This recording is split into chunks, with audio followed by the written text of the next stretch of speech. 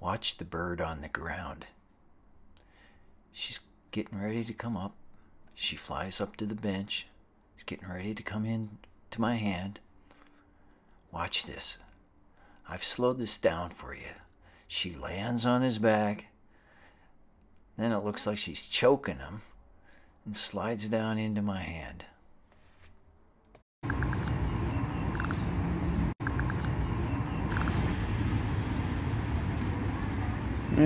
Right on my knee, huh? There you go. Now this bird is so comfortable with me that when he's done eating, he will just sit there, sometimes for more than 10 minutes. And sometimes he looks like he's going to fall asleep. I do feed them right before sunset, and they do sleep right at sunset, so maybe that's exactly what he was planning. I think he sees my hand as a very safe place to spend the night. These guys can be pretty entertaining. I usually try to get my phone ready, put it in video mode, before I hold my hand out. One night, before I was ready, one of the birds came and landed on the top edge of my phone. A few seconds later, the other bird joined him. They sat side by side on the top edge of my phone. Now, how can I make a video if the birds are sitting on top of my phone? Some of you are probably wondering how you can get a wild bird to sit in your hand. No matter what kind of bird you choose or exactly how you approach it, it all comes down to little by little, step by step, and patience. First, choose your bird. I picked the zebra dove because I noticed that here in Bangkok they like to look for seeds on the sidewalks and in the parking lots where the seeds are easy to spot and to pick up. So they are already accustomed to people and sometimes let people walk within 2 or 3 feet of them, as long as you don't stop or do anything unusual. Having chosen your bird, now choose your spot. Make it the same place and the same time every day. I started out by dropping seeds close to my feet. That way the birds would have to get close to me in order to get the seeds. You can see she was quite timid at first. Next, I began leaving my hand over the birds as they came in to eat. You can still see how she's afraid and flinches away. At first, my hand was about 6 inches above the birds. Over a period of days, I slowly lowered my hand until it was only about 2 inches above the birds. Eventually, you will bring your hand low enough that the birds can eat directly out of your hand.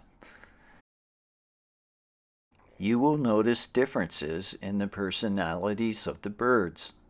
The one that is eating out of my hand has a lot more confidence, even though she is the new arrival. I have been working with the other bird for almost 2 months now, and you can see she is still afraid to eat out of my hand, even though this bird is setting an example for her. I have noticed that she is missing part of her foot. I don't know whether she was born without the toe or whether she lost it to a predator that almost caught her.